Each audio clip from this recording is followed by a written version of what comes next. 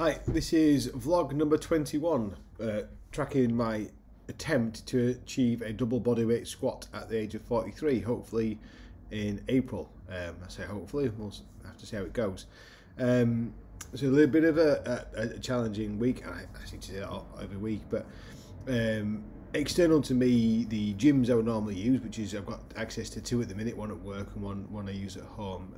We're both kind of out of commission for a week. They've both been developed and decorated for the last part of the last week, so that's why I didn't post at the end of last week, and yeah, so it's really kind of affected my ability to train over the last week. So we can't access a squat rack. It's hard to get better at squatting. But I've managed to get some data together for this week, so I'll have a little chat about how that was gone.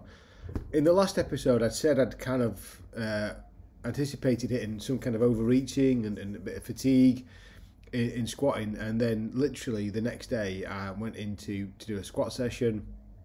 Felt pretty good, which was unusual because I didn't really feel that great all the way up to that, but got moving. Yeah, I felt okay. Two sets in, feeling a bit better, and then did another set of 120 for 5, which has been a bit of a yo-yo weight for me at the minute. So when I first started this phase, nowhere near close to doing it, and then midway through, was doing it like 2, 3, 4 sessions in the spin. Really happy with that. Again, it felt like a threshold moment, and then, like I say, last week I posted about hitting a wall and really struggled with that. And then this week, felt like I could do it again, but I'm bouncing, like some weeks I can do 5, and next week it's 2 and 3 repetitions. So yeah, I just need to kind of keep hammering on that one and see if I can just consistently break that 120 mark and be able to do it more consistently.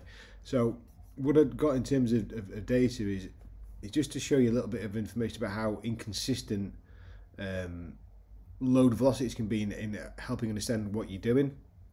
So this is tracking the first set I do, so 5 repetitions of 100 kilograms, and I measure the velocity. And across this kind of phase, you can start to see at the beginning it was way down, then it got, the second time I did it, it got really good, then it dropped down and peaked and troughed along the way, and that's consistently been the message in this phase. It's peaks and troughs of being good and bad, but actually those lower sessions, I've actually managed to do 120 for 5 on some of these low days, and some of these days where I move the first set faster, I've not been able to achieve it. So just because the first set goes well does not guarantee that I'll lift more in the heavier sets, which is really frustrating because you want a nice linear relationship. You want to be able to do, yep, the first set is going well, the second set will go well, and the third set will go well. And that hasn't been the case.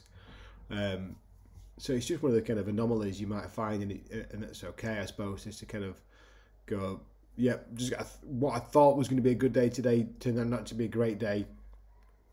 But equally, you might do the first set and it just feels awful. You just might take a bit longer to get warmed up on that particular day, and actually by the time you get to your third set, you're firing, and it feels good. So it's just kind of sucking it and see. Let's get best guess, trial and error, and throw the science book out the window. So I suppose the thing I take from that particular graph is I'm on a bit of an upward trend. I've had no dips for a while there. Hopefully I can continue to keep on pushing that and get that first set faster and faster, and hopefully that will transfer into to be able to lift that 120 consistently, and then hopefully add some load to that as well. But in other news, I tracked clean shrug pulls as my kind of second main lift, so that's on like a pull day, and I'm starting to see some progressions in that. So like, it's not all bad news. I'm not kind of falling foul of getting no benefits whatsoever from all training. It just seems to be that the squat is what I'm gearing up to measure, but in terms of movement velocity, so in July I was like pulling 95 kilos for 10 repetitions, and that was going relatively slowly.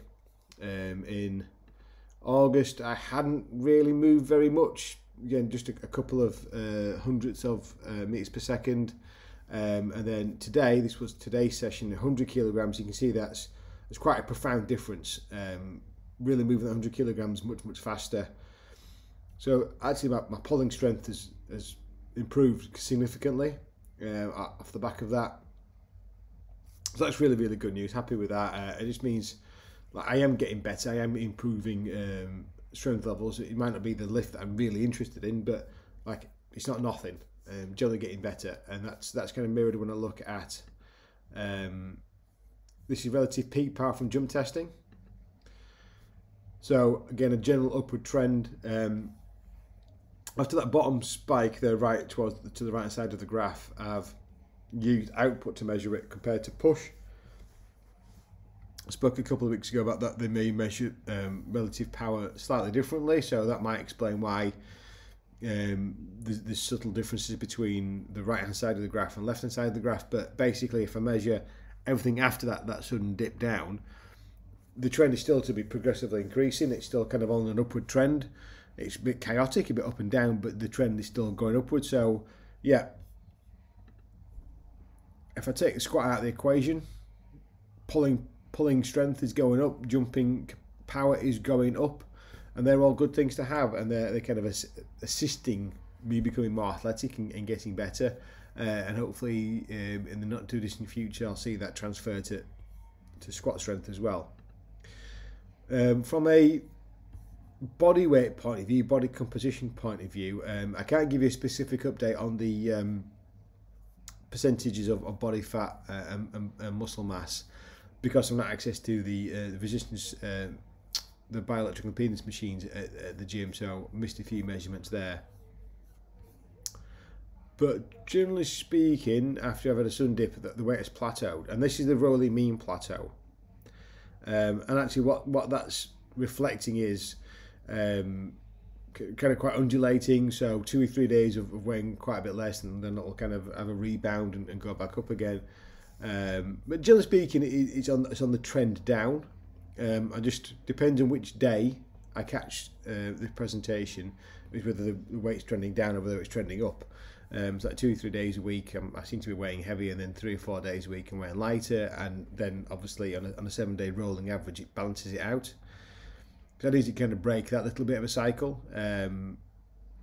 Just having a bit of a disruption to my daily routine, moving back into teaching on campus, and just got to make sure that 16/8 intermittent fasting, I find a way around working that that fits my teaching schedule. So again, just a little bit of a disruption to the consistency of applying that 16/8 format. But yeah, back on that, and it's working well for me at the minute, and I'm sure I'll see in the next kind of 2 or 3 days that kind of undulation kind of even itself out and continue that downward trend.